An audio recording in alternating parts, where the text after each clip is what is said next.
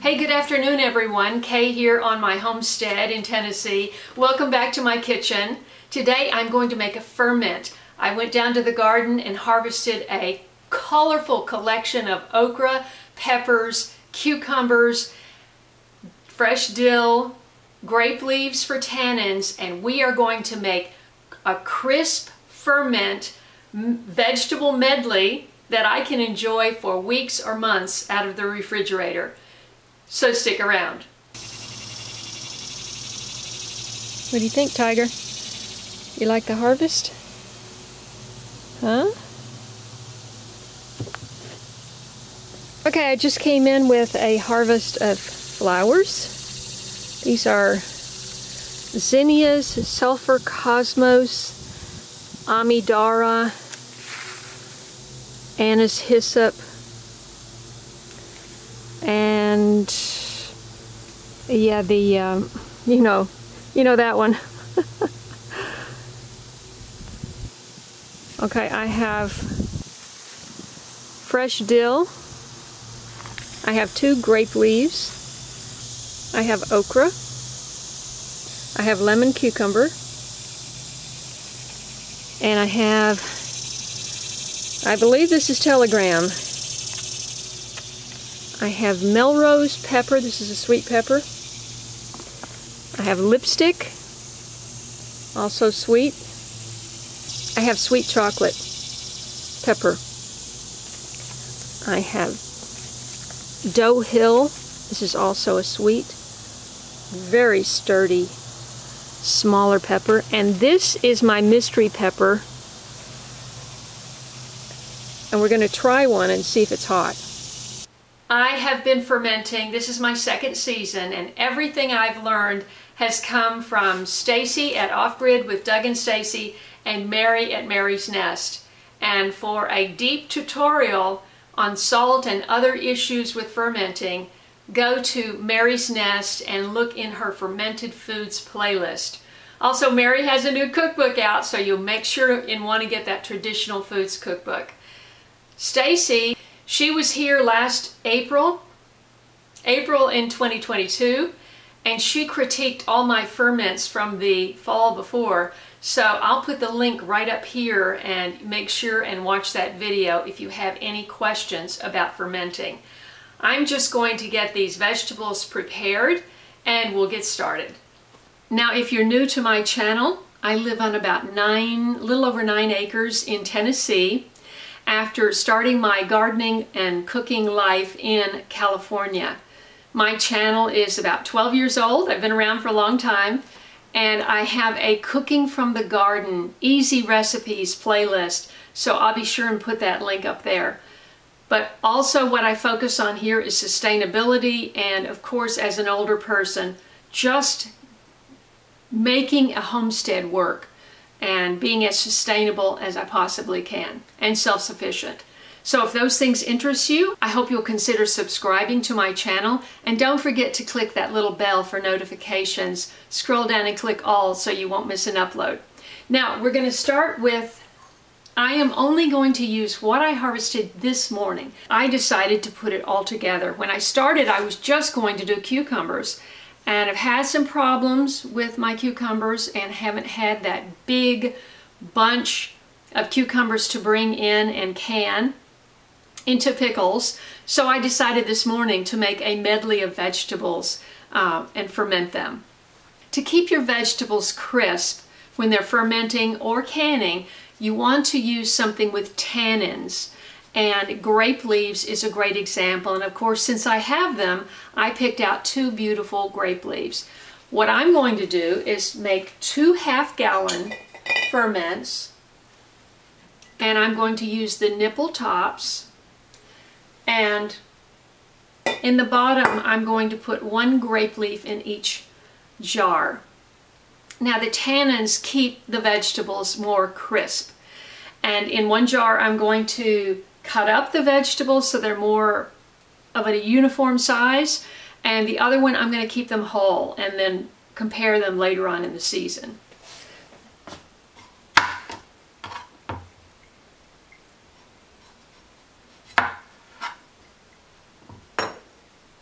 Now, since this one's fatter, I think I'll split this one and keep this one whole. But I am going to take off the blossom end and the stem end.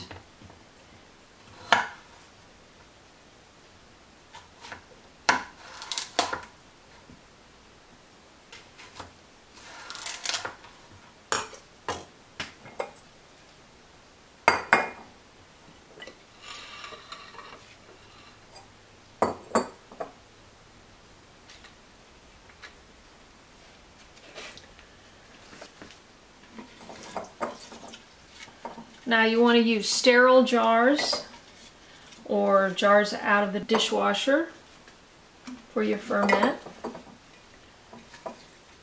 And I just line the bottom. You can also use bay leaves if you don't have fresh grape leaves.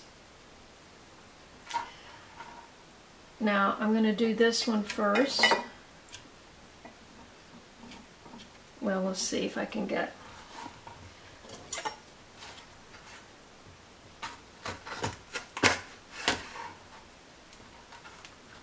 Now vegetables do shrink, so that's why you want to get them packed in well.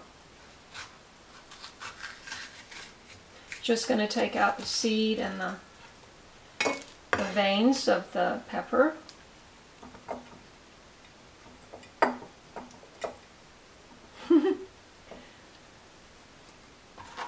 This is fairly experimental.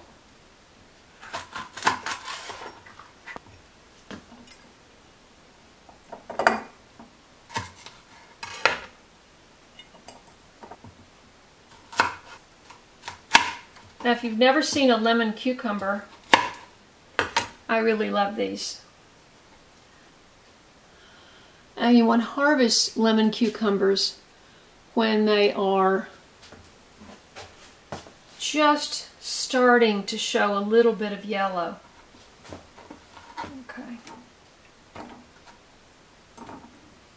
This dough heel is a real kind of pumpkin shaped, real squashed looking, but very firm pepper with a thick exterior.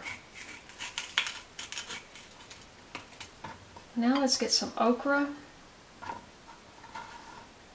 And I'm just going to take off a little bit of the cut end.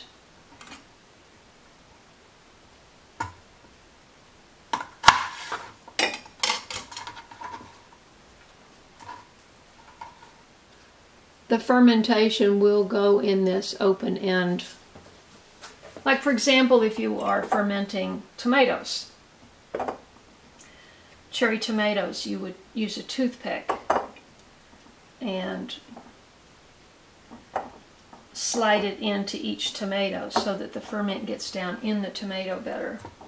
When you're putting a hot pepper in your ferment, you want to know how hot it is, because you don't want to go to all this trouble and load up all these beautiful vegetables and then it's too hot. I lost the tag and I've never seen this before, and it's a tough little pepper, and so I just want to taste test this before I put it in the ferment.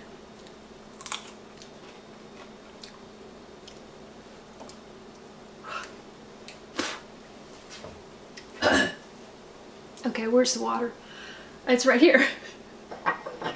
Okay, that is extremely hot. You know what would be better to drink is milk. Did you ever hear that? Hold on. Okay, when I first started growing peppers, and I have a wonderful pepper video, I think it's called Growing Peppers in Containers, and you can see it. Let's see, you can see it at that link right up there. Hold on. That is a wonderful local raw milk.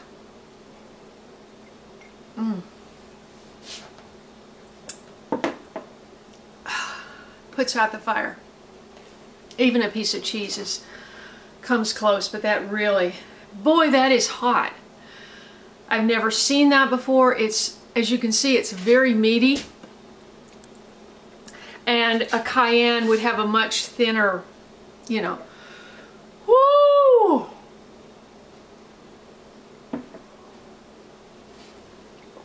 That wasn't a very big bite. That is not going in. But while my taste buds are all hot and everything, I'm going to taste this. And this one also did not have, this one did not have a, I mean, you know it's hot. Generally, if they are long and skinny, they're hot. They're rarely sweet when they're this shape. I know that the hot peppers, according to Stacy, cool down during the fermenting process, but you don't want the whole ferment to be so hot that you don't enjoy it. And I'm not sure I could make a compare. Well, let's just try it. Anyway, at the end of that video, I was signing off and I did this little bite. I'm trying to think what, I think that was a Pekin. I was growing these multicolored peppers at the time. I forget the name of it. They were so pretty, you know, you could harvest them when they were purple, yellow, orange, or red.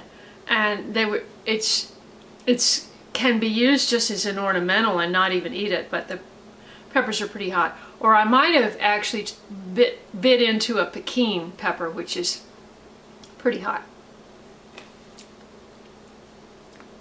I don't really taste anything. I don't taste it. That's just barely hot. Those red ones are going in. Our ferment is not going to benefit from the bright yellow color. Sorry about that. Okay. I changed my mind. The red one is too hot too. I've just had 2 more glasses of milk. Nothing like testing something during the video, right? When I first started, I think I started to say this, when I first started really getting into growing peppers, I grew a lot of different varieties in pots, cloth pots. And I would see these people on YouTube, and they would be biting into these ghost peppers, and they would just like start hiccuping. I didn't do that. And your mouth goes numb, the back of your throat closes. I mean, it's scary when it gets really, really hot. And those are not even compared to ghost peppers or something, not even comparable. But I don't want to ruin my ferment, and so we're going to keep it not hot. I wanted to put in 1, 2 of my cloves of garlic. Say the other 2 for the other ferment. And then I'm just going to start dropping these in. And I cut up another cucumber and made it into shorter pieces, because as you get to the top, it's helpful to be able to kind of stuff things in. Be nice to see that okra from the outside. Well, I think we need a little bit more stuff.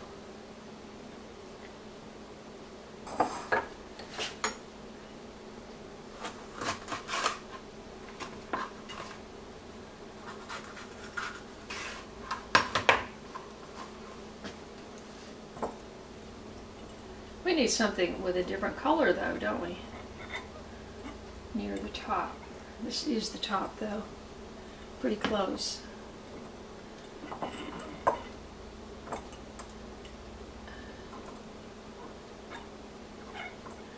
The thing about ferments is you really want to pack it down, but it's harder to pack down with a ½ gallon because you can't get your finger down there as far.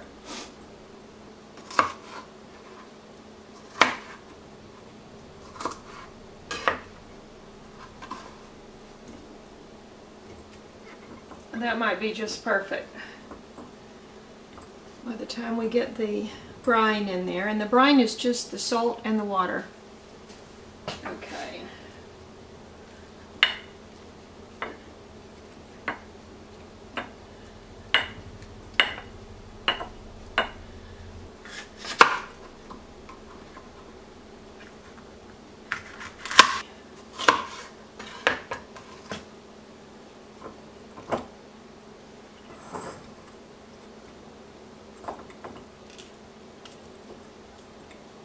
Okay. I think, you know, obviously I could have packed it better down in here, but it'll have to do. Alright, we've got our garlic, and we're just going to put in a little mustard seed. I'm just going to put in a quarter of a teaspoon, or maybe a half a teaspoon. And whoa, peppercorns have a mind of their own. Have you ever noticed that? That's going to be a little hot just by itself. Now what we want to do for a half-gallon size is use 1 tablespoon of finely ground sea salt. This is Redmond real salt, ancient fine sea salt.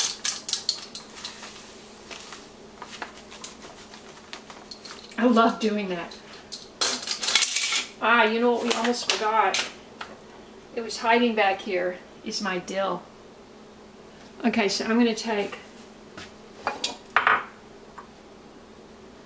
2 sprigs. Smells so good. And I'm just going to stuff it.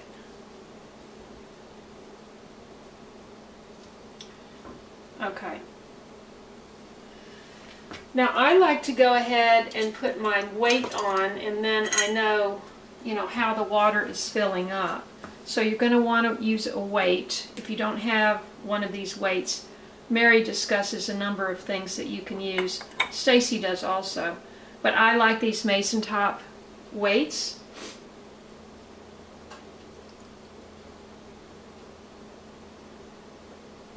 And you can see this was a quart, and it didn't quite fill it up. It will depend on how tightly you pack the vegetables.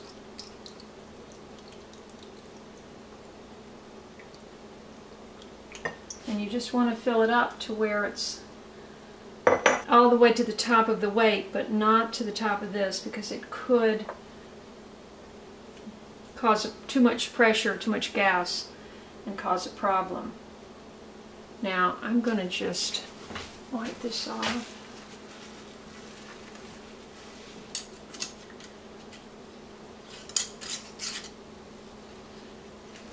And then you want to write the date on this. I use a piece of just Scotch tape, you know, and write the date on it, because that's easy to pull off of here.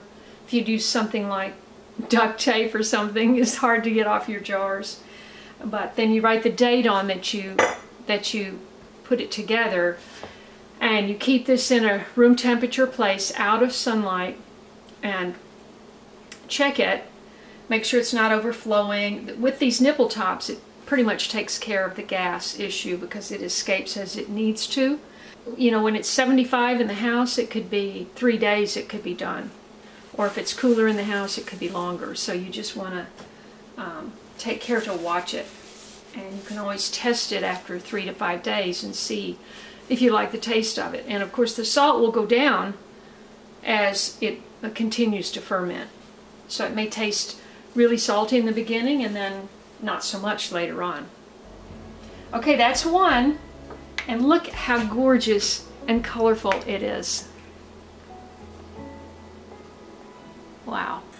Add my weight.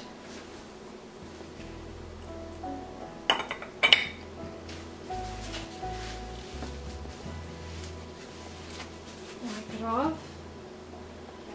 I've already got my salt, mustard, black peppercorns, and dill. Whoa.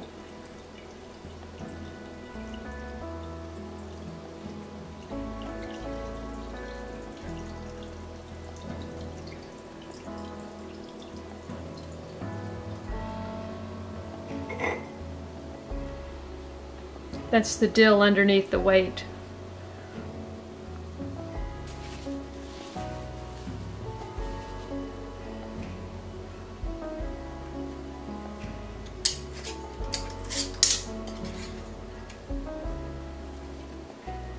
Thanks so much for watching till the end, and I look forward to seeing you in the next video. And if you try this, leave me a comment below. I'd love to hear from you.